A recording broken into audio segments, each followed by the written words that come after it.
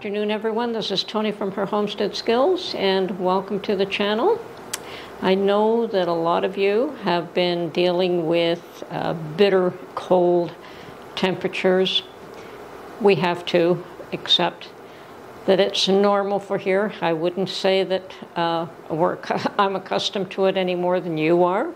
It always comes as a difficult situation for me personally. Some people really enjoy it, others do not. I'm not one to bundle up in a big way, so I don't do a lot of outdoor activity in the wintertime when it's cold out, and especially when it's this bitter. Today, I think the temperature is -10, and that doesn't count for the wind chill factor, so it's quite a bit colder than that. And fortunately, I think tomorrow we're going to have the beginning of a reprieve, and we'll probably be around 0 for a change, and then for the rest of the week it's actually going to be just above 0. Yay! Warmth. I think that's our January thaw that we tend to get around here. Anyway, so much for the weather report. I know that a lot of you are struggling with the bitter cold that you're not accustomed to, and I sympathize, definitely. I did have to go out today. I wanted to find some buttons to finish my skirt. I did put some buttonholes in the waistband today. I had put the zipper in the other day, and so I did have to go out finally and you know what, it makes you feel better even if you go out for a very short period of time and with a specific goal in mind to do a few things. So I went to Costco, picked up a few things like milk and eggs and cream and that sort of thing. Oh, and coffee was on sale, so I picked up another tin of coffee. Yay. I think coffee is one of those items that is starting to come down in price, one of the few. So I did pick up one tin. And these days it's Tim Hortons, and Tim Hortons isn't bad at all. I prefer getting whole beans, but no, the Tim Hortons is working out just fine. And $16 versus $25, I think I'm going to go for Timmy's. And Timmy's is basically a Canadian brand for those of you who aren't familiar with it. I don't know if they have a Tim Hortons in the US or not, but I think they might have a few. But it's definitely a very big Canadian brand. Coffee shops, by the way, coffee shops. So, yeah, I did go to Costco, and then I went and picked up a little packet of buttons, and I finished my skirt. Yay! So that's skirt number 1. I think I'm going to look at making a second one, because I definitely have enough fabric, and I'll probably make it longer. Although I've already cut the lining, but the lining doesn't have to be the full length anyway, and there was only so much lining material. Whereas the fabric for the skirt itself can be longer than the lining, and I have a lot of that fabric yet. So I do have an extra zipper, and I do have more buttons. So this time around I have all the materials, and let me tell you, it's a lot easier to put the zipper in while you're forming the skirt, like before you've got it put together. When you put those two panels together, rather than when the whole skirt's completely done. So I have to bear that in mind next time I decide to make one of those. Make sure I have the zipper at least on hand. Makes the job so much easier. It lines everything up a lot better. So, but anyway, that's a little bit of sewing, a little bit of cooking. Oh yes, I've been doing some canning, potatoes, and not canning my chicken stock, and yeah, it's all good. It's all good. Got to get that canner out again. And there's something else that I want to can up, and that is the butternut squash. I'm down to 2 jars of butternut squash, and that is one of those things I use to make pumpkin pie. Believe it or not, butternut squash makes a really awesome pumpkin pie, and really, really, really nice. Now, getting back to my meat pies that I've been making, I made 2 batches, and the first batch, Mark really liked the filling, he's never been fussy on my pie crust, and I've made the same pie crust that I make for pies, and he always wants it a little flakier.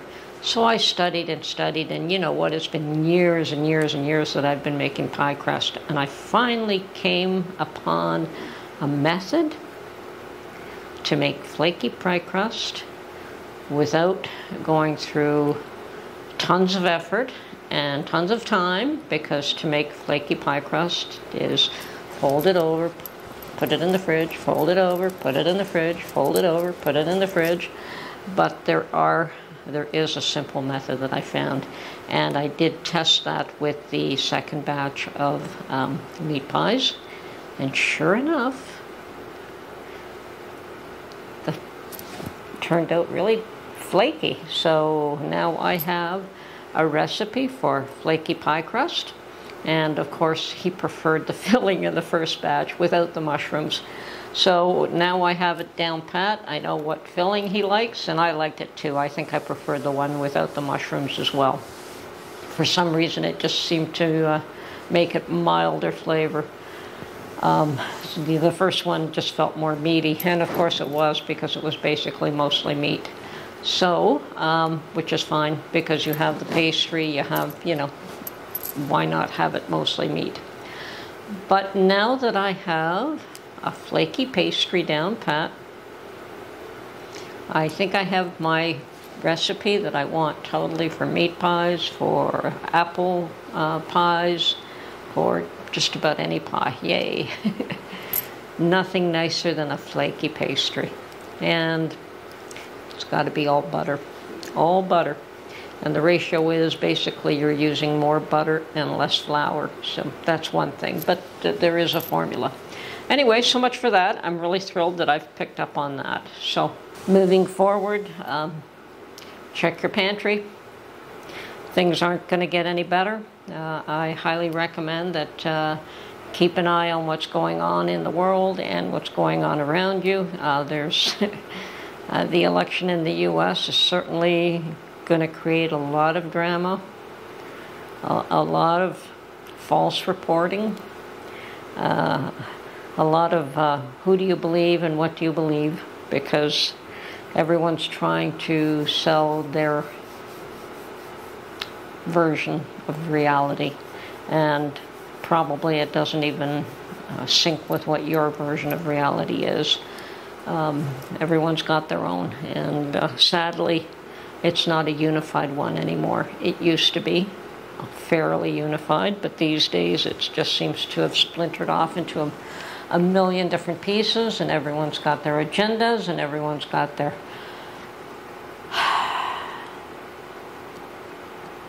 doesn't seem as though the law matters too much to very many people anymore, which is very sad, because nothing but chaos and confusion could come from something like that.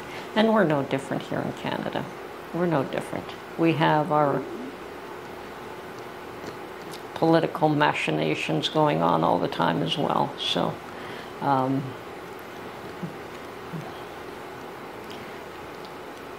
look after yourself, look after your family.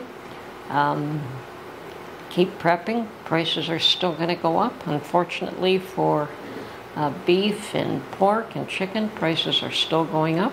And you know what? That beef that I used for my patties has been sitting in my freezer for a while. So I'm thinking that was part of the reason I decided to make those, is because this ground beef has been sitting there. I think I had sectioned it off to make hamburgers, and we, just haven't made any hamburgers lately.